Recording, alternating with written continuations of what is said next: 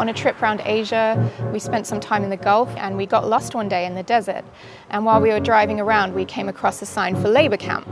And we'd heard about these labour camps. We knew that living conditions weren't great. We knew that people weren't being paid well, but we had no idea then that people were genuinely being exploited to the point where they were never making enough money to pay off debt.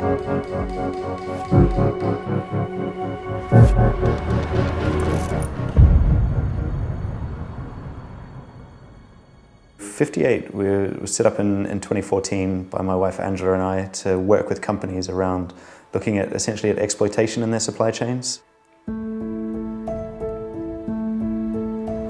It was born out of many years of wanting to do something about the issue of modern slavery, but more broadly around the issue of workplace decency, human rights in the workplace, and working conditions for those who often don't enjoy the rights that so many of us take for granted.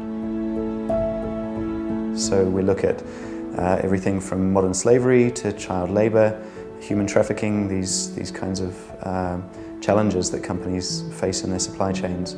So we do that through a mix of research, training and consulting work, and we do practical solutions, technical solutions. And one of those is Just Good Work. When we were engaging with companies and businesses who were very experienced, who'd spent a lot of years trying to engage with this issue of modern slavery, the one area they felt that had the least visibility, the least transparency, and where they had the least control over was the way workers were coming into factories and coming onto farms and workplaces within their supply chain. With Just Good Work, what we're really trying to do is to make sure that wherever somebody finds themselves in that journey, either of looking for a job or they're in their place of work overseas, right the way through to when they return back home, that they really do know what's okay and what's not okay at every stage in that process. For a lot of people who become victims of modern slavery, it's not a case of one person deceiving them or putting them on a ship and selling them to somebody else, as we often understand slavery from history. But in modern day slavery, it's so many different actors taking a little bit of money from them, taking a little bit of rights away from them.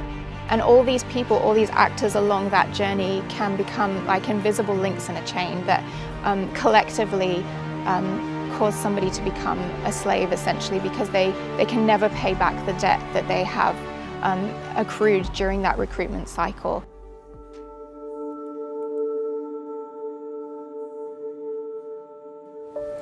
I knew somebody who was a recruitment office for Gulf workers. Again, now I went to him and said, "Do you have jobs?" He says that, "Yes, I do, but I have a job that you have to pay because you came looking for it." I owed my family. You know, 1 week before we left, they asked us to go to Nairobi and sign some documents that said we'd never paid anything for any service that they had. So I'm worried, yes, but what else? Because this one situation looks hopeless, and the other situation you never know.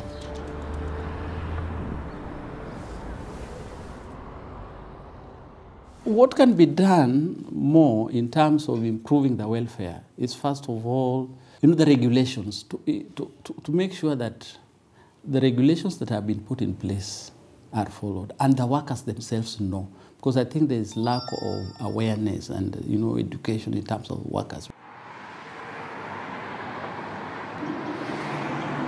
I think one of the reasons we chose to use a mobile app for Just Good Work is because we know that a lot of people, when they're choosing to migrate for work, one of the first things they will make sure they have with them is a phone, and usually a smartphone.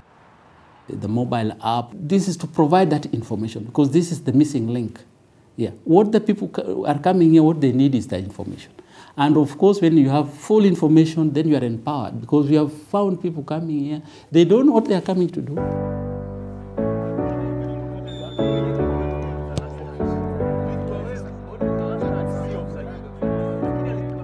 And I'll give a very good example of people who've used the Just Good Work app. So you tell them this is what's happening, they'll go there, they'll see the list of vetted agencies. well, they'll ask questions. Now you start explaining. For example, you have information before you leave the country, and it gives you the information when you get here. What do you need to know about the country? What are the do's? What are the don'ts? What are your labor rights? What's the rights that comes with your employment or you as a person. So when people have that information, it's very important. So it happened that I was working with Lift 256, where we were schooling people who could develop software in Uganda, which happened to be one of the places that was a main route into modern slavery. So we saw an opportunity for a synergy in educating people and establishing a project. We started to work together and brainstorm some ideas about how we might put together an app to help people. We've been able to work with this incredible team of developers in Uganda, kind of brought this prototype to life and enabled us to pilot it first of all in Qatar and then in Kenya, and keep adapting it based on the feedback we were getting until we actually had a tool that we could launch. So one of the real benefits to having a team that's based in Uganda is those who are developing the app have an intimate knowledge and understanding of the challenges facing young people in employment in Uganda, in East Africa, in Kenya, and more broadly around the world.